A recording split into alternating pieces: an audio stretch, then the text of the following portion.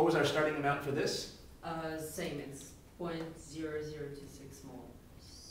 Oh no, that's 0 and 0 because we haven't made any of these yet. This isn't going to be. Yeah, we're putting in this, but it hasn't had a chance to dissolve yet. Yeah. All right. Now we can figure out the change. Now, how do you know that all of this is going to dissolve? Because you put in an amount that's exactly equal to the solubility. So now is the logical time to put in this change. So now we can put in this change of negative 0.0026. We know that we can still completely dissolve this. And then you correctly figured out that this change would be positive 0.0026 because these both have coefficients of 1. And you avoided the mistake that many people would make. Most people would say that this should also be 0.0026, but you saw you had to multiply by 2. So it's good that you were careful about that. 0.0026 times 2, you got 0.0052. Yeah. So this is one of the most common mistakes people make, ignoring this 2. This number should be twice this one because this coefficient is twice this one. All right, now we can do the end row. So it's going to be 0 and it's pretty easy. But of course, you can't do the end row unless you got the initial row. It's like in acid and bases, we always, like, if we are given the left side, I mean the reagent, then like we start from 0 is on yes. In acid and bases. That's right. There's a lot of similarities here between how we do this and how we do acids and bases. Except the supersaturation, because here it doesn't, I mean here that's right. it is. Yeah, so there's also some differences. Okay, so I think we finished step 2. So now what?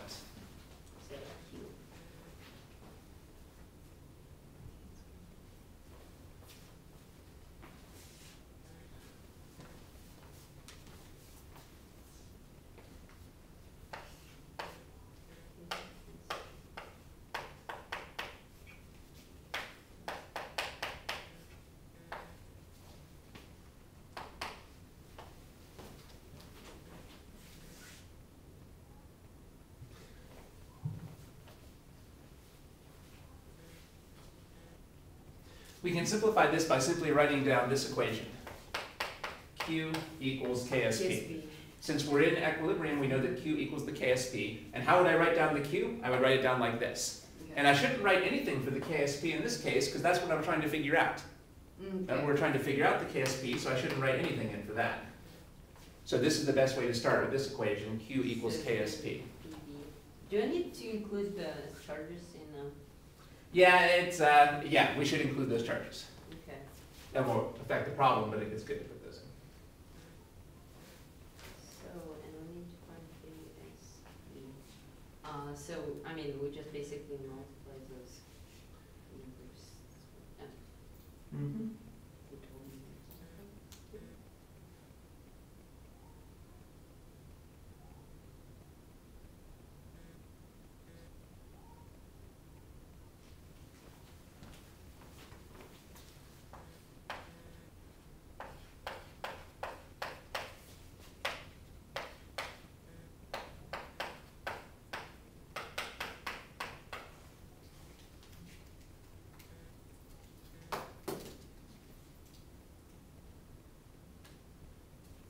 I have a question.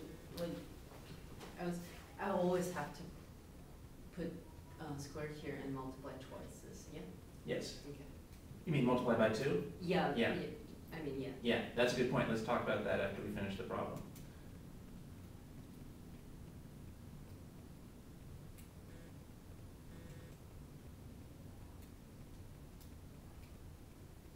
Good. So what's the answer to the question? It's 7.0304 e to the minus 8 equals KSP. Good. I'll just round that off to 7 times 10 to the negative 8. That's a pretty small number, but that's okay because this is apparently a salt that's not that soluble. Notice that it's really not that soluble. We were able to saturate the solution by only adding 0.0026 molar. So we only had to add a very small concentration before we saturated the solution. So it makes sense that the KSP would be kind of small. On the other hand, so notice that if the solubility is small, the KSP tends to be small. And if the KSP is small, the solubility tends to be small. But they're not the same thing. Notice that the solubility here is 0.0026, and the KSP is 7 times 10 to the negative 8. So even though they're related, they're not the same number. And the relationship between them is a little bit tricky. Mm-hmm. And we won't have time to get into all the details there. But in general, Lower solubilities tend to give you lower KSPs. All right, we won't get into the complications. All right, well, this is a really classic type of problem that you're likely to see on the test. And actually, you pretty much figured this all out. So this is good. So what did we do in this case? In this case, which of these problems did they give us? Here, we were given the solubility. And they asked us to find the KSP, and we showed how to use this method to do that. We wrote down the ice table. Now, what did I mean by saturate the solution? Well, now you can see what I meant. I meant start with an amount of salt that is equal to the solubility. And in this case, you saw the trap. We can't use the gram solubility. We had to convert that into molar solubility. All right, and you also avoided another trap. This is twice this number. And we have to square this. So what happens here is this number 2 had two different effects. This coefficient had two different effects. One effect it had is that this number was double this number. And the other effect it had is that we had to square this. And most people mess up because they don't remember both of those effects. Sometimes they remember to multiply by 2, but they forget to square. Or sometimes they remember to square, but they forget to multiply by 2. Okay.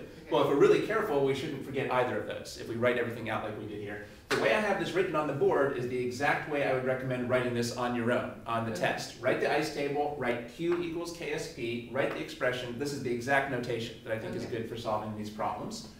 Okay, and this was not that easy of a problem.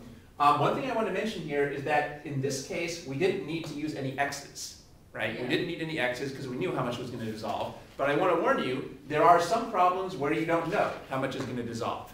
And if you don't know how much is going to dissolve, it's okay to use x. So maybe later we'll see problems where we have to use x's. So you have to decide. Some problems you know how much is going to dissolve and you can put in a number. And if you don't know how much, you have to use x's.